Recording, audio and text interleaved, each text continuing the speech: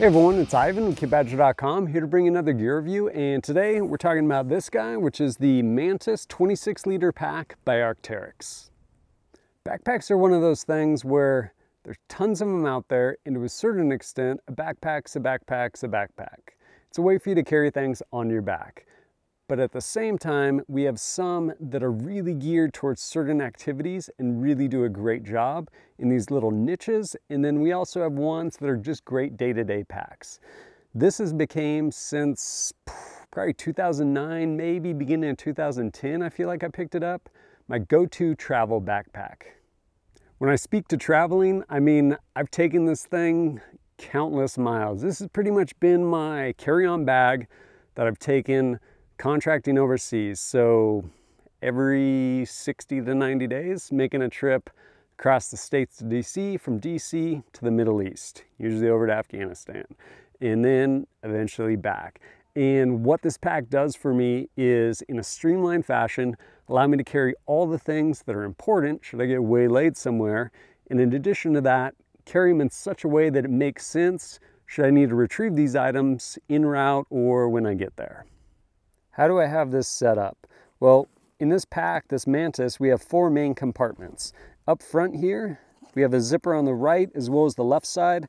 Closed is all the way up. Both of them offer pockets across kind of the front of the pack. This one over here on the right side of the pack, fairly shallow, but fairly big, about like that. Whereas this one goes deeper all the way in and comes across to this side. So in this outer pack portion, unzip this guy, I usually keep my power supply in here. I have this Magpul docket pouch, all my external cables, everything I need like that, as well as charging station for my batteries, and then external power supply. Keep that in there should I get stranded somewhere. In addition, usually throw some snacks in here, fruit leather, something along those lines. Whereas on this other side, this being a deeper pocket over here, I'll have usually some sort of warming layer, so I don't want to get stuck in a cold airport. So I'll either have a fleece, or lots of times I'll have my Atom LT jacket. Stuff's down in there, really nice, compact. And then I may have other things that I want to protect with said jacket, such as hard drives, things along those lines. Things I don't want to have destroyed by the people handling my luggage. At the top of the pack, before we get into the main compartment, we have this top compartment here. As you can see, the stitching along here, it's basically this kind of like half a clamshell up top. Double zippers here, usually keep some sort of little like keychain light on here so I can see things in the dark if I need to. But when we unzip this guy, we have a number of things going on. One, we have kind of different organizer pouches up top. Usually keep some Sharpies, pin, as well as some Kim lights, should I need them in whatever event. And then random stuff, some pain meds, which are probably expired. And then usually I have a headlamp, again, redundancy, along with the Kim lights. And then other little stuff like tape, some earplugs, things along those lines. Also in here, we have this little clip. If you want, you can go ahead and throw your keys or something you want on a keychain. Make sure you don't lose track of it if you kind of throw a lot of things in here like I do at times.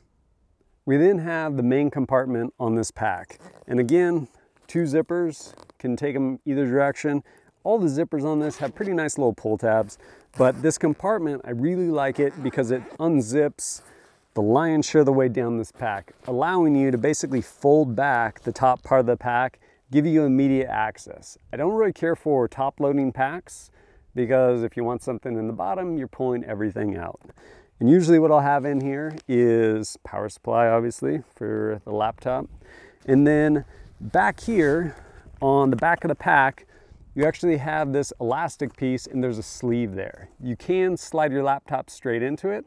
I choose to bring it in a case because don't really want to break my laptop, especially if this pack slides into something. So a little extra protection there. But the nice thing about this, not only can you slide up to a 15-inch laptop in here, you can also put a bladder in here. And again, we have another tether point, whether you're going to hang a bladder in here or you want to clip your keys or carabiner, something important that you don't want falling to the bottom of the pack. And then to correspond with that, we also have a place where we can route that hose if we have a bladder in here. and bring our hose out to us as well. And then there's plenty of more space in here depending on what you want to bring. Again, traveling, cruising through airports, usually a hygiene kit, maybe a change of socks, change of underwear, should I get waylaid, somewhere along the line. Another couple features that I really like on this pack is right here on either side you have these elastic pouches. Sized perfectly for a Nalgene bottle or even one of the smaller like 500 milliliter ones, and it doesn't take up internal space in the pack. It stretches on the outside, whereas some you'll have, great, it's a water bottle pocket, but as soon as you put it in there, it pushes in and takes up your internal space. The other nice thing about this is when you carry this, it's pretty comfortable. You have padding back here, but not only is there padding, there's actually a kind of semi-rigid sheet of plastic that's going through the back, giving it shape. And in addition to that, there's also an aluminum stay. So rather than your little JanSport school backpack that when you drop it to the ground, it just crumbles, turns into a sack of cloth, this actually maintains its shape, which consequently is comfortable as you're wearing it. The shoulder straps on this are pretty comfortable, and in addition, you have this little sternum strap you can clip, keep the pack from moving too much across your body. And this actually came with, down here you have these tabs, kind of like 1-inch webbing and a clip. And obviously not a kidney belt, because it'd pretty much cut you in half if you tried to bear any weight on it.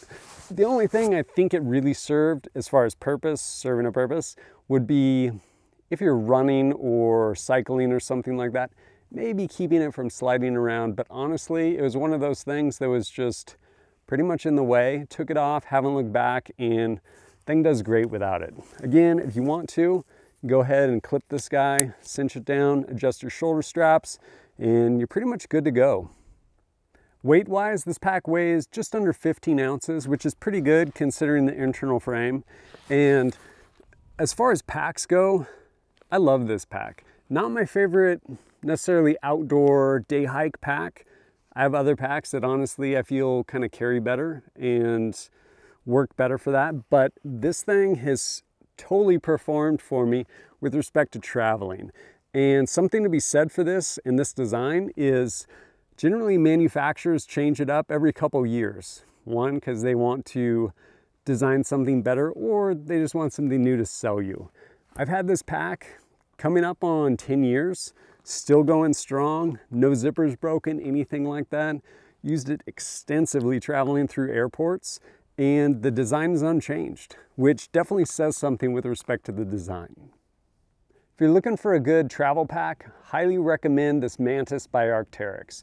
Great pack, kind of that happy medium as far as the necessities I want to travel with versus trying to bring something ungainly onto a plane through an airport, anything like that. Or if you think this is going to do a good job for you as just a day hike pack, pick one up. They're awesome and you're going to have it for years. As far as colors, they actually don't offer this anymore. They have a black, gray, which they call something else that sounds cooler than gray, Midnight Hawk, which is like a dark blue, and then they have a brighter blue, which again has a really cool name. Price-wise, about 150 bucks, and you can find them a bunch of different places, to include Amazon, and pretty much everywhere you look though, about 150 bucks. As far as packs go, you could say that's kind of expensive, but how many zippers do you have last about a decade? Not to mention this will probably go for another 10, 20, who knows how many years. Great pack, high quality, really pleased with it. As always, thanks for joining us at kitbadger.com. Look forward to seeing you next time.